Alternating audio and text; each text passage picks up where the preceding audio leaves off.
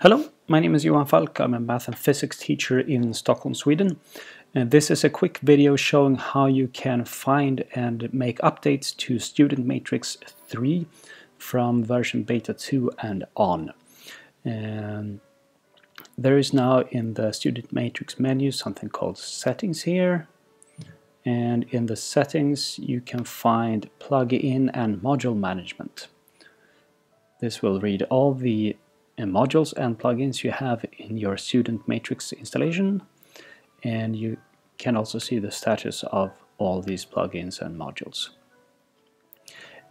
I have now a clunky version of broadcasting new versions available to install and download.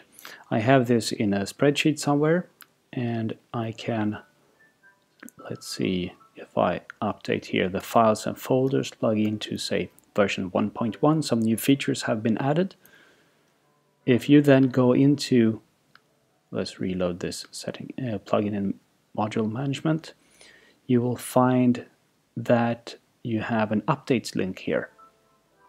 And if you click on that, you will get to, be transported to a page with all the code in the new version of this file, this plugin.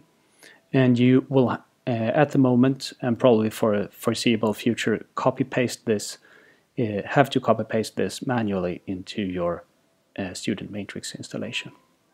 So this is the Files and Folders plugin, version 1.0. If you close this and go into Tools and Script Editor, you will see all the script files used by StudentMatrix. There are quite a few of them, but they're small, all of them, and that's that's very intentional. So let's see, files and folders, that's this one. All the text here, all the code here should be replaced with the code here. So if you select everything, that's Control A or Command A on a Mac, and copy. You can go here, select everything again, delete, and then paste here. And if you're like me, you like a blank line at the end of each code file. And you hit save, you can see this star here, it tells you that it's not saved. You can click here or do some smart quick command to save. And that should be it.